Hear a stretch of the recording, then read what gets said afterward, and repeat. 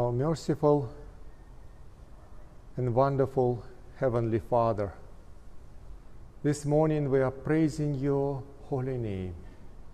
Thank you for creating us, dear Lord, and bringing us into this world. Thank you for the gift of life. Thank you, dear Lord, for what we have an opportunity to worship you on your holy Sabbath and to be here from different places and locations around the world and here at the Kahului Seventh-day Adventist Church. We are privileged, dear Lord, to pray. We are privileged to sing. We are privileged to worship you and open your word today. Bless us with the power of your Holy Ghost and touch our hearts, mold our characters, and help us to be a new individuals after this experience as we will worship you. We are praying in the name of Jesus. Amen.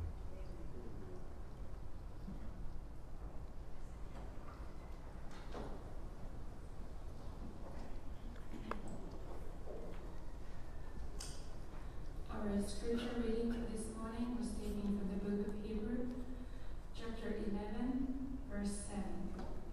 By faith, Noah, being divinely warned of things not yet seen, moved with godly fear, prepared an ark for the saving of his household, by which he condemned the world and became heir of the righteousness which is according to faith.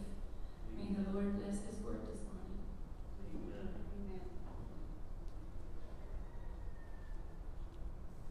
To continue our worship this Sabbath morning, shall we sing Joyful, Joyful, we adore thee, on page 12. I'll be leading our brethren from their rooms, and for us here, please sing it quietly in our hearts. Thank you. Let's sing the first and last song.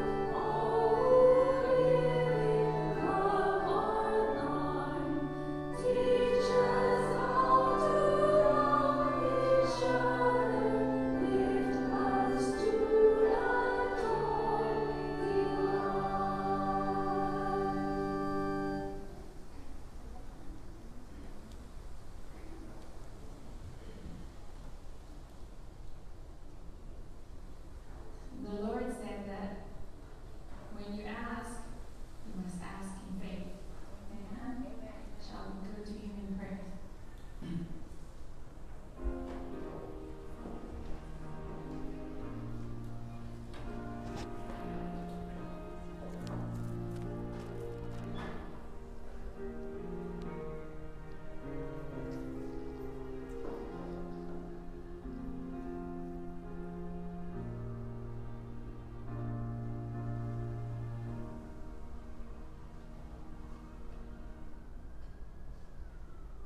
Father, you are our dwelling place from generation to generation.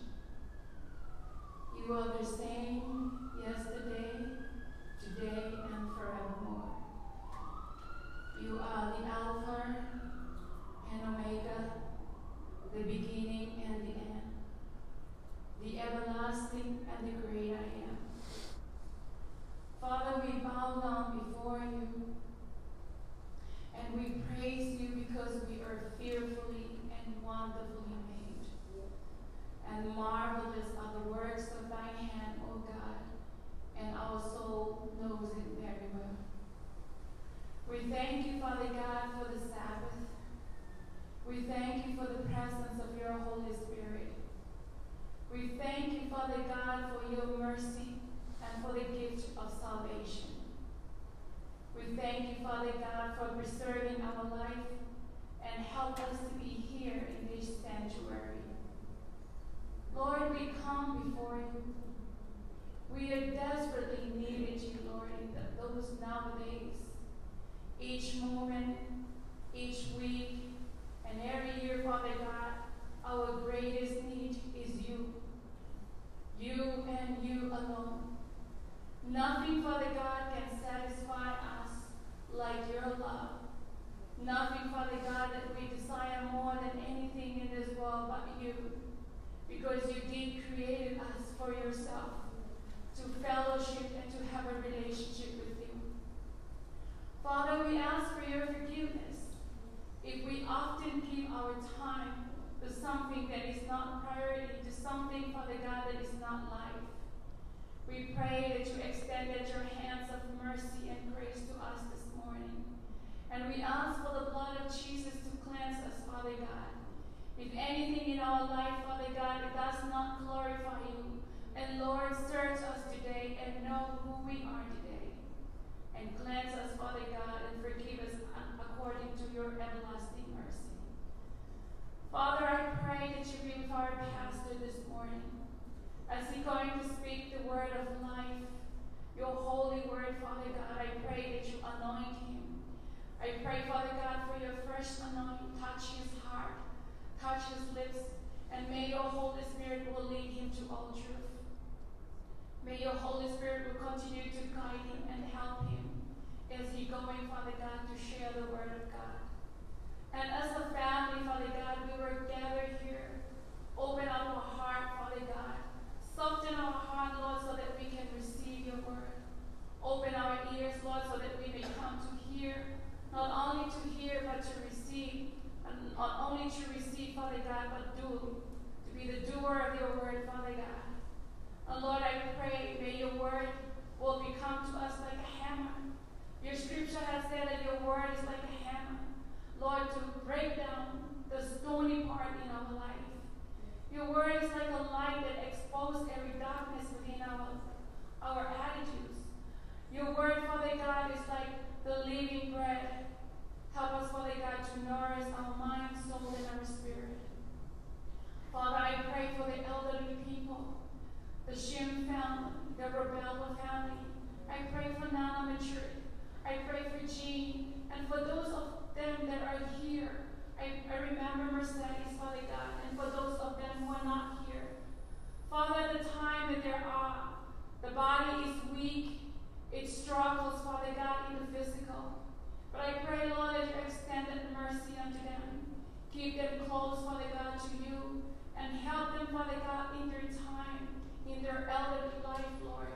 And I pray, Father God, that you draw closer to them in such a time like this. I pray, Father God, for our church family, for our children, for our young people. Lord, I pray for their career, for their decision that they make each day, for their friendship, for their social life, for their future, Father God, you know them. We place our children, Father God, in your hand. We know that they are safe in your hand, oh God. May you continue to bless them, Father God, in their social life, in their spiritual life, in their circle of friends, Father God, in their job. Lord, may you watch over them and protect them, Father God, from any evil influence, from the hand of the evil man. We pray that you speak blessing upon our children and cover them with your precious blood. Lord, I pray, Father God, that you have mercy upon us parents. Help us to teach our children in the way they should walk, that we continue to remind them, Father God, of your commandment, to protect them, Father God, from the influence of the outsider. Lord, we remember our president, our governor, our mayor. Lord, have mercy upon the authority of our nation. Lord, we pray that you help them, Father God, lead the country in a way that it pleases you. They are only human beings. But we lift them up unto you, Father God, because of the work of the darkness, of the work of the enemy. The kingdom of darkness is coming closer. And I pray, Father God, that your Holy Spirit will be there to help them. And as a church family, we lift them up unto you, because you are the righteous judge. Have mercy, Father God, I pray for our leaders. Lord, help them. That's all we can say, Father God. Please help them, help our nation. And Father, we pray in the mighty name of Jesus that you can frustrate and bring down the work of the enemy. You cancel and you voided the plan of the evil one, Father God. But not only that, Father God, help us to trust in you every day. Knowing, Father God, the time it will lead, that we need to redeem the time because the days are evil. Father, we thank you for listening, and we thank you for answering so many, many prayers that has been uttered in this sanctuary. We thank you when you say yes, and we thank you when you say no. We also thank you when you say wait. We receive the blessing and receive the answer, and we thank you for everything that you have done. We give you back all the glory, honor, praises, and thanksgiving in Jesus' glorious name. And the church will have to say, Amen. Amen.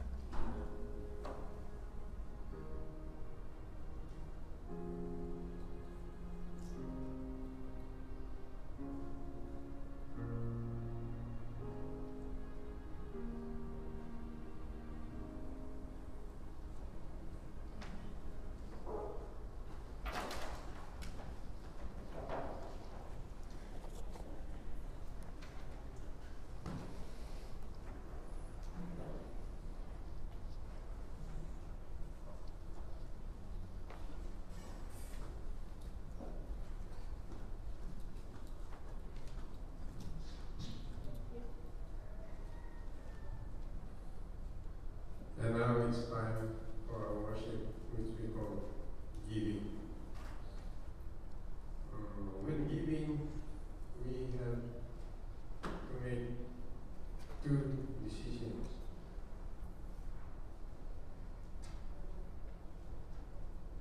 How much to give and where. The tithe is easy because God has designated it as 10%, and you find that in Leviticus and Deuteronomy, and you have to bring it to the Lord's storehouse. It says there in Malachi 3:10. The offering, we have more flexibility, and we have to devote our offerings to helping people and to help spread the gospel. And with that having said, I would like to read you this text from the Bible, which is found in Luke 6:38. Give, and it shall be given unto you in good measure, pressed down and shaken together and running over, shall men give into your bosom. For with the same measure that ye meet withal, it shall be measured to you again. Remember, God is generous to us. Let's pray. Dear Heavenly Father, as we present to you our offerings this morning, may I ask for your blessing, that it may be used to spread your kingdom of love and truth, that the world may lighten with your word, and the people will accept your healing and your salvation. I pray all these things in Jesus' name. Amen. Amen.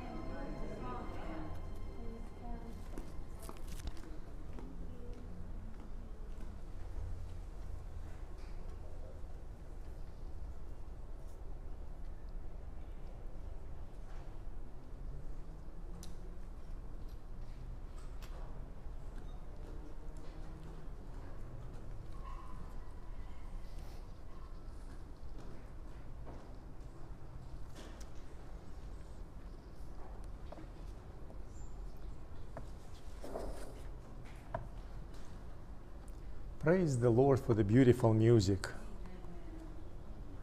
Yes, and praise God what the Lord gave us everything.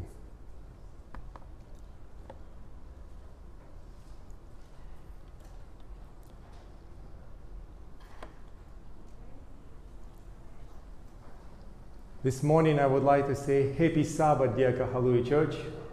It's so nice to see all of you face to face here. And I'm also so happy to see those who are watching us online. May God richly bless all of you who are participating with us. And I would like to greet you with the warm aloha greeting here from Hawaii, Kahului Seventh-day Adventist Church. The title of our sermon for today, What God Could Do Through Ordinary You. And we are going to talk about Noah today. And as we will go actually into our scripture reading, Hebrews chapter 11, verse 7, I would like to begin with a word of prayer. Let us pray. Merciful Heavenly Father, we are praising you for giving us everything. We are praising you for the gift of life. We are praising you for your holy word, your Bible. We are praising you for the stories from the Bible like Abraham, Moses, and Jabez, and Samson. And today we would like to talk about Noah. Give us your direction, dear Lord, and bless us with your Holy Spirit. And bless all of those listeners today all over around the world, and especially here in Kahului Church. We are pleased, dear Lord, to see each other. We would like to do it fervently and honestly in the name of Jesus. Amen. It was by faith, according to the text says over here. It was by faith that made Noah hear God's warning about things in the future, what he could not see. He obeyed God and built a boat in which he and his family were saved.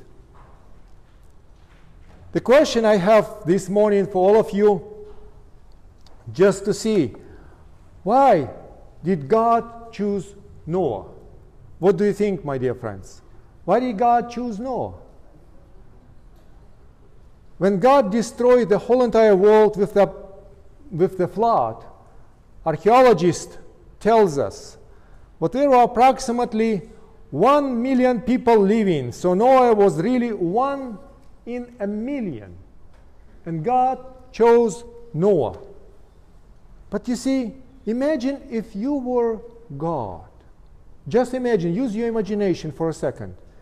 What kind of person you would like to choose to start the human race all over again?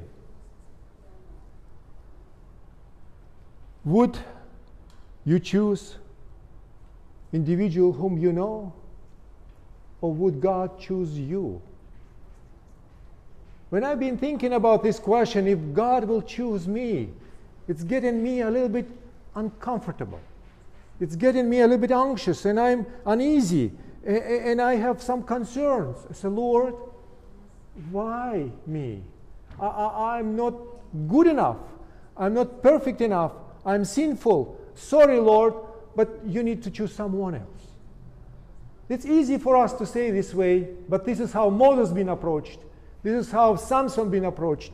And this is how the Lord is telling you and me today, when God will choose you, if he's going to choose you for specific reason to save the world, because the Lord keeps close watch, according to 2 Chronicles, over the whole world to give strength to those whose hearts are loyal, to him.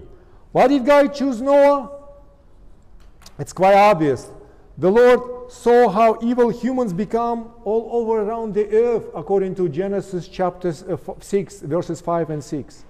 All day long, their deepest thoughts were nothing but evil. The Lord was sorry what he had made humans on the earth, and he was heartbroken.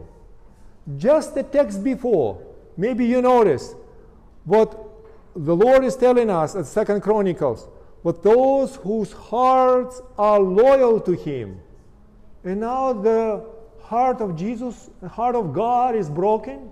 Who is broken in the heart of God? Those who are not loyal to him. Those who are not loyal to the Lord, this is why he is here heartbroken. And it says in verse 7, so he said, I will wipe off the face of the earth these humans, what I created. I will wipe out not only humans, but also domestic animals, crawling animals and birds. I'm sorry what I made them, but the Lord was pleased.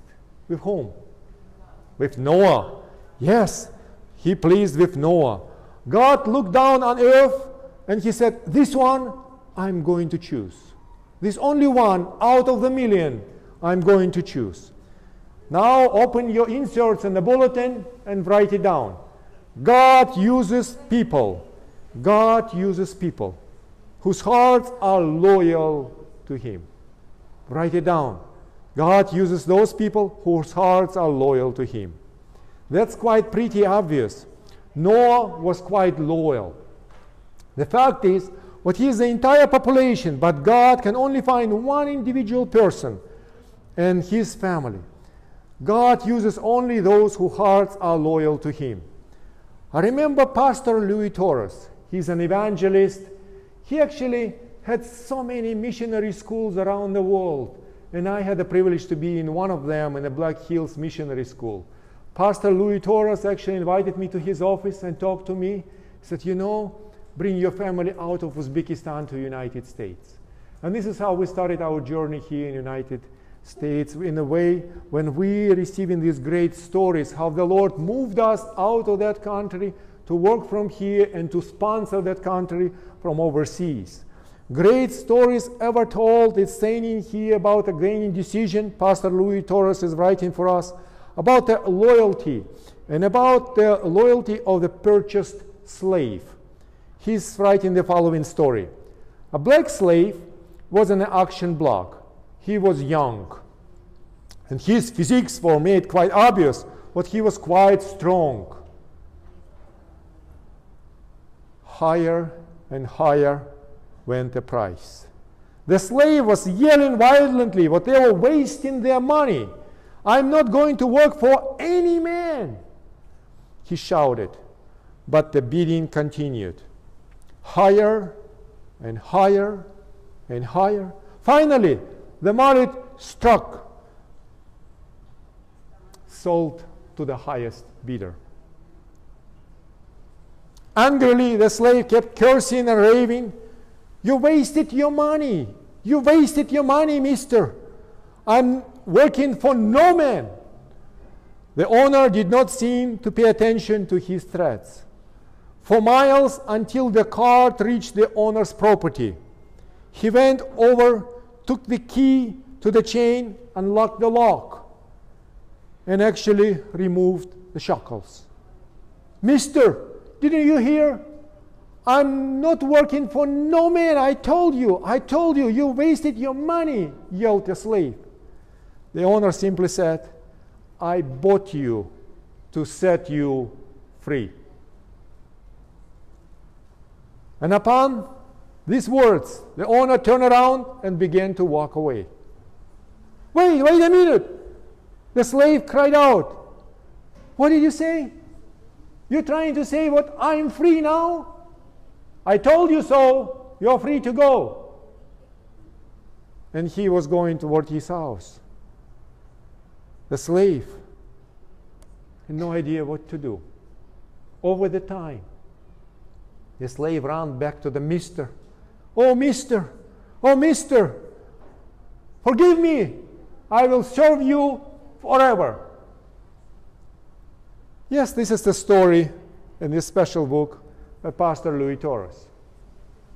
He shared many stories about his personal experience and personal life, how his ancestors moved from overseas to the United States, how he was playing in a rock group and he was absolutely possessed by the different spirit, how the Lord changed his life and brought him into this world, saving so many people.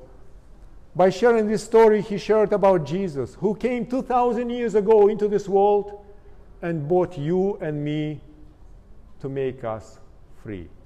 He paid the price on the old rugged cross. Yes, we're saying it's an old rugged cross. It's exactly the old rugged cross where you paid, that Jesus Christ paid your price and mine. And it's paid not with the silver and gold, but with the precious blood of Christ. While I've been thinking about Noah, why did God choose Noah? I wanted to wonder and question you. Noah had no knowledge about Jesus. Noah had no knowledge about New Testament. He never read Apostle Peter about be bought by the price, by the precious blood of Christ. But Noah was always faithful to God. And he was loyal to the Lord Jesus Christ. God uses people who have the courage to be different. This is the second point, which I would like for you to write it down. The second statement in your characteristic reference, if you would like to be in heaven, God uses people who have the courage to be different. You see, Noah had God's approval, and was Noah, according to the text here, he was a man of integrity. Among the people of his time, he walked with God. Noah was a man of deep honor. He had the courage to be different. He was not afraid to stand out. He was not afraid to stand alone. He was not afraid of the others' people's opinion. Regardless whatever people are saying, he had his strong personal opinion about his beliefs. You see, we need to remember. We need to remember, at this point in the world's history, the society was morally corrupt. According to this situation here in verses 11 and 12 of chapter 6, we see what violence, immorality were all over the planet of the earth. It was the lowest point in the history of this earth. This is why God, when he looked at the earth and all the people, he said, no, I cannot deal with these people anymore in such a way. I need to send a flood and purify the planet Earth. At that moment, in spite of all the facts, whatever people lived around Noah lived the righteous and blameless life. The righteous and blameless life. Besides, we need to admit that fact, but Noah, he had no idea about righteousness by faith terminology. He never used those words on those days, but he was loyal to the Lord, and he was faithful to the Lord, and he was actually had the courage to be different. When I'm thinking, we live in a time when Jesus, according to Jesus, he said, what we are living at the last days. At the last days is going to be the same time like the time of Noah. What we are going through right now, it's like in the time of Noah.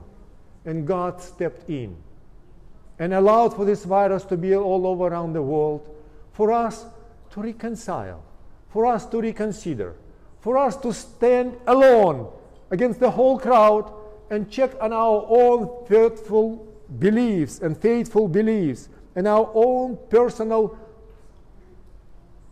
lifestyle. Regardless what's happening in the world, regardless of the permissiveness right now, should we go to the church or should we sit in our laziness at home and watch from our sofas? Should we just do it in our convenience according to our time? Or should we be faithful on time and meet the Lord? It's up to you, but the Lord knows your heart and knows your desire to be faithful to Him. And according to Jesus' words, we live in the time of Noah. And I'm trying to place myself in the time of Noah and try to imagine this situation. Noah has kids, 3 of them, yes? And try to imagine they're going to public school. Yeah, if you will send kids to our Christian Seventh-day Adventist school over here, we have Hawaiian Mission Academy Maui now. Please send your kids over here and you will be blessed. There will be no pressure and no bad influence. If you say, no, my kids are very little ones, no problem. We have a preschool for you also. Do we have a space? No, we don't have a. I'm so sorry, next year. But look forward to. Because you see, we need to admit that fact. But Noah's kids, if we will admit what they went to the public school, and they're saying, oh yes, what your dad do? Oh yes, he's building that ark. Oh, he's an ark builder. And the kids coming home, Dad, that ark over there on the lawn, could you find a normal job? Why people all in town are talking about us? Everybody is talking only about your ark. You build an ark when there is no rain over here. And you're talking about ark and a flood and what is going on to be. You see, in the public school, I'm sure the kids receive the pressure. And now Noah is standing alone. He is not afraid to stay against the crowd. And Noah was loyal to the Lord. And this is the actual third characteristic of Noah. What God uses people who follow him completely. I would like for you to write it down in your insert. Because this is, we already see the three characteristics of the loyal and the faithful people who follow God completely. And the people of God uses those who actually follow direction without making excuses. I need to admit that fact. What Noah had no book of Genesis, and Noah had no book of Revelation. He was not familiar with 2 Chronicles or any other books throughout the whole entire Bible. Noah was in the beginning of journey, and he really went by faith. And he was looking forward to the providence and promises of the Lord without that knowledge which we have. It's a huge luggage from Genesis to Revelation. And you see, by having this faith, Noah moved forward. Noah did everything what God commanded to him. Noah didn't do in a way like, Lord, I would like to do this part, but I think it will be this one part which I will build, it will be better. No, Noah, according to the Bible, did exactly what the Lord asked him to do. As we know, in Genesis 2 it says, in that way the earth was watered only by the mist from the ground. And the kids were playing around, enjoying life, but neither one of them ever seen rain. It's never rained before on a planet Earth. And the actual fact, when the Noah saw the rainbow first time in his life, Noah and his family, it just blew him away and said, wow, what is this? Rainbow. What does it mean, rainbow? And they were admiring this fact because it was first time when the rain started to fall down on earth. Noah was building his ark right over there in a deserted place. People were talking in town, but Noah was doing his job and standing against the crowd. Regarding what there is no rain, Noah was still faithful. And as you know, Noah and his family, they went into the ark. And when did it start to rain? The same night? The next day? No. For another 7 days. 7 days more they were in the ark. Already feeding the animals, already in the ark. People are mocking and crying outside and playing games and knocking at the ark and saying, hey, are you still there? This is what was happening for the 7 days until the first drop fell down on earth. You see, it's amazing what the Lord did. And it's always amazing to me when I started to research this subject actually out of the Bible and check online what's happening. I found so many scientists who are proving the fact what Noah's flood was the correct historical feature. It's really happened. It's real fact. You cannot change it. You cannot move it. An amazing fact, how Noah with his 3 boys could have collected all the animals until the Lord gave the command and said to all the animals and creatures, go into the Noah's ark. And Noah only just needed to select the clean and unclean. This is what the Bible says. The greatest event in history happened. And people all over around the world, they're watching what Noah was doing, looking at the animals that are going into the ark. But they were so unclear in their mind, not even noticing the amazing facts, what's really happening in front of their eyes. And I'm wondering about our days. People are thinking, what's happening right now around the world? It's just one of the new events. Excuse me, it's not just a new event. We're getting closer and closer to the final days of this earth. And you will see it. It's going to be so short. in the book of Patriarchs and Prophets, Sister White is writing in page 50 in chapter 8, their waters rose 50 cubits above the highest mountains. It often seems to the family within the ark what they must do what? Perish. As for 5 long months, their boat was tossed about. Apparently, at the mercy of the wind and the wave, it was a trying ordeal. But Noah's faith did not waver. What he had the assurance, what the divine hand was upon the helm. It's amazing, you see what the Lord can do for you and me.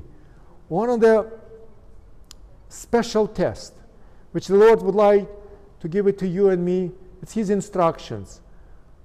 Instructions which sometimes don't make any sense. Noah was building an ark during the dry time, sitting for 7 days during the time when there was no rain at all. People were laughing outside until that moment when Noah proved what he is loyal to the Lord, what Noah had the courage to be different, and Noah was standing quite strong in his relationship with God, to whom he promised what he is going to build the ark to save 8 people and the first generation of people during those days. And that's why God could use him. And I'm wondering, if God would like to use you to save the world, are you ready? Are you going to be willing to? You see, God uses people who never give up. These people never give up. Write it down in your outline. God uses amazing people. God used Moses and Abraham. And God is writing for us what is going to happen very shortly on the planet Earth. God uses people who never give up. And this is what it says in the text here. What God looked at Abraham, and Abraham waited for how many years until he received Isaac? He reached 100. I'm thinking about Moses. Moses, he turned 80 when the Lord called him to do the ministry and to go to Egypt. But I'm thinking about Noah. Noah actually waited for a longer time. Noah was an example of patience, persistence, and determination. He was a hard worker. And Noah actually building an ark. It says in book of Genesis chapter 6 verse 3, "My spirit shall not abide in mortals forever, for they are flesh. Their days shall be 120 years." God is saying there is a limit to his patience. My dear listeners, there is a limit to the time on the planet Earth. There is a limit to God's patience, because this earth is going to be purified by fire, according to the Bible. Not by flood anymore, but by fire. God is saying what is the limit until the Lord destroy the earth, purify the earth, recreate the earth, but all the faithful believers will be taken out of this earth, not just by secret rapture right now, but at the last days before Jesus comes. When Jesus comes, it will be a special resurrection, it will be a special moment, and we will see Jesus coming in the clouds of heaven with the holy angels. Thousands of angels are going to surround Jesus and be around Jesus at that time. Just try to imagine Mrs. Noah. Mrs. Noah comes home from work and asking, "Noah, how was your working day today?" "Oh, the same work all day, yesterday and today and tomorrow." For how long? For 120 years. God was waiting for Noah to finish the ark for 120 years. This is why he gave it 120 years time for the human beings still to be on the planet Earth. One of the reasons why God chose Noah, because according to the time, Noah tried his best, but slowly and maturely he built it, fervently and specially, in a way like we have right now. The history tells us what he built, the ark in a special way which survived all the pressures of the ocean at that time. Noah never gave up. He's an example of persistence, day in and day out, building and nailing. But I've been thinking about people who try to tempt Noah. I've been thinking about people who try to criticize Noah. I've been thinking about people who try to criticize you and me. And when I'm opening the New Testament, I see what 2,000 years ago,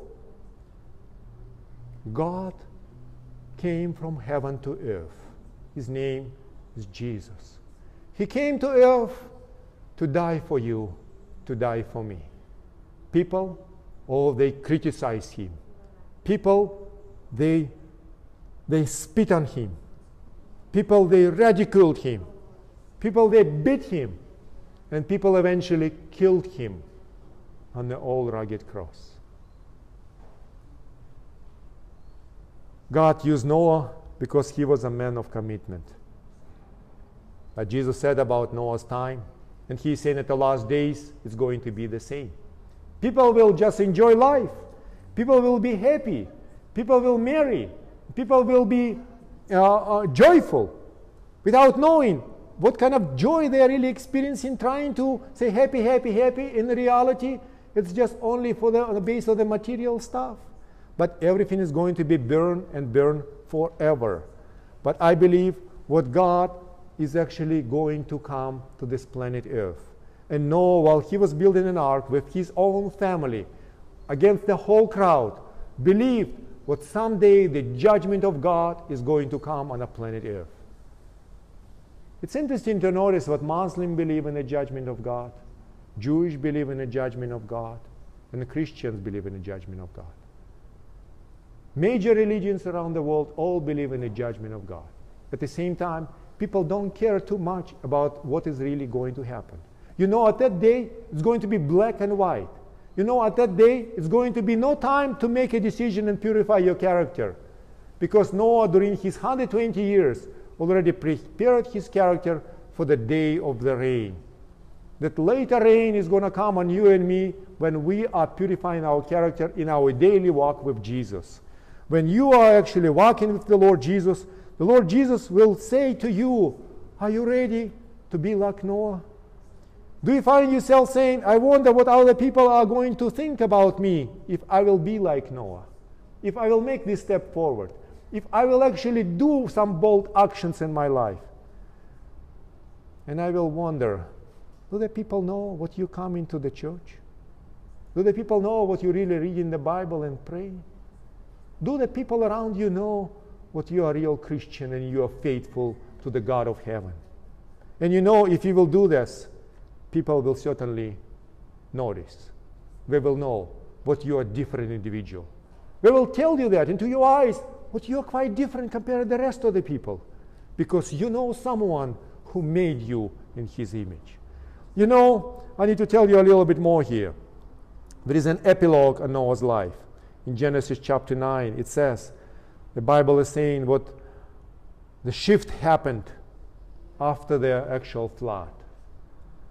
The Bible says what this man who lived blameless life, he built an ark. And after the flood, the land dried out. And Noah and his family built a vineyard. And Noah got drunk and made a fool of himself. This is what the Bible says. And Noah, who lived a perfect life, among those who were worshiping idols, adulterers, and all those evildoers, Noah was the righteous man. And now, after the flood, he made shame of himself. On the other hand, when I'm reading this story, it's giving me some support, and I will call this a second chance. The Lord is always a second chance giver. He is giving Noah a second chance again. He's saying, whatever Noah you did in the past, I remember. But it is what you're doing right now with this vineyard and making fool of himself, it's a shame, it's a terrible thing. And I'm sure what Noah asked for forgiveness. He confessed his sins. And Noah recuperated again under the inspiration of the Holy Spirit. This kind of God I worship, who is forgiving sins, who is restoring you once again into his image. And this is what I would like to say. I don't know what mistakes you made in your life. I don't know how many mistakes you made in your life. I don't know if you've been falling flat face on the floor because of all of your background and your sins. But please read the story of Noah. Read the story of Samson. Read the story of prodigal son. Read the stories after stories on the pages of the Bible, which will give you the second chance to see what God is holding everything under control in this world, and He would like to save you and bring you back into His kingdom. Amen. You know, maybe it could be moral problems. Maybe you're going through the divorce. Maybe you have some smoking problems. Maybe you have some drinking problems. Maybe you are attached to the pornography. Who knows? Only God knows how you're spending your time. Maybe you have problems with jealousy. Maybe you are thinking about only material things around you. But everything is going to be burned by fire. We need to remember this. Because the time is coming to the close. And we need to remember what God is only using, not only perfect people, but God is using ordinary people like you and me. God used Noah in a special way to give us an example. But today we can easily pray and say, Lord Jesus, thank you for the story of Noah. Let us pray. Dear Heavenly Father, we are praising you for the example of Noah. Thank you. It's very true today what we are living in a time of Noah. But help us to be like Noah, to be loyal to you even in a time of pressure and temptations from the people of Satan. Oh dear Lord, help us to be different and stay quite strong to follow you completely and be faithful to you in the times like this in which we are living right now. Oh dear Lord, and help us never give up until we will see you in the clouds of heaven with your holy angels. What a day is going to be when you will come to take us home. As you said, dear Lord, the last days are going to be like the days of Noah. Help us to be faithful in the times of Noah in our days. Forgive our sins and renew our spirit. And as we are going through shifting and pressuring and temptations of Satan, help us to remain with the Bibles in our hands and the prayer in our hearts, faithful against the whole entire temptations and crowd around us. Thank you, dear Lord, for using ordinary people like me, like all of these people here, and for those who are listening right now. May your name will be praised for all these heroes whom you placed in Hebrew chapter 11, verse 7. In the name of Jesus, amen.